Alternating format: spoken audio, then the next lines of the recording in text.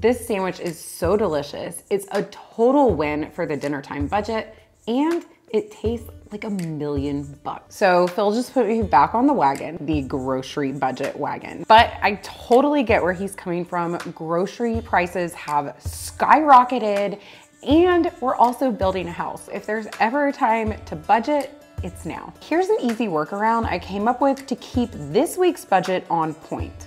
It's deli meat, and we'll be incorporating it into a very fancy sounding dish. It's called the Croque Monsieur. And don't quote me, I'm not sure if that's how you actually pronounce it. It has a luscious, cheesy situation baked on top that begins with a creamy Mornay sauce, which is just a super fancy word for cheese sauce. Here's how you make it. You'll add 3 tablespoons of butter to a skillet over medium-low heat, and you're just gonna allow that butter to melt. Then you'll sprinkle over 3 tablespoons of all-purpose flour and just whisk until that's completely combined. At this point, you're gonna start adding in 2 cups of whole milk, and you'll add in this milk just 1 big splash at a time, whisking until smooth after each addition. As soon as all of the milk has been incorporated and the sauce has had just a few minutes to bubble, you're gonna check it for consistency.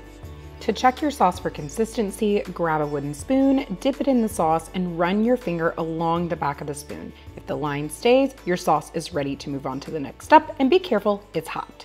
Remove the sauce from the heat, and you're gonna add in 1 cup of freshly grated Gruyere cheese. To make this sandwich even more budget friendly, you can sub in a cheese like cheddar or Monterey Jack. And you'll also add in a 1/4 cup of grated Parmesan. Stir until everything's looking really smooth, and then you'll add in a 1/2 teaspoon of kosher salt and a generous pinch of black pepper.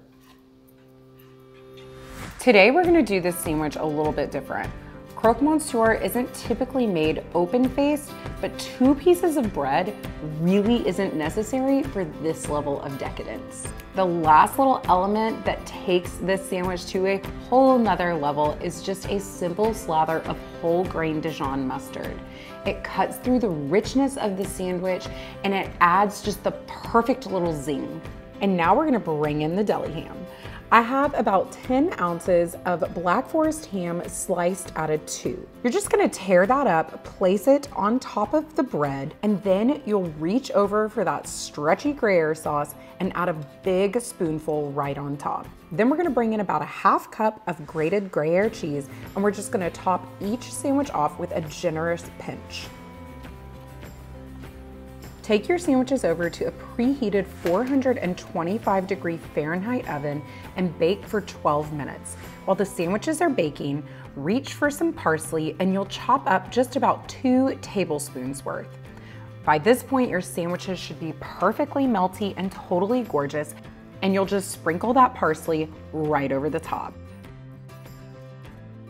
As always, if you guys want this recipe in written form, you can get both the ingredients and the instructions in the description below, or you can head on over to my food blog, theanthonykitchen.com, where we've got hundreds and hundreds of recipes written and ready for the taking.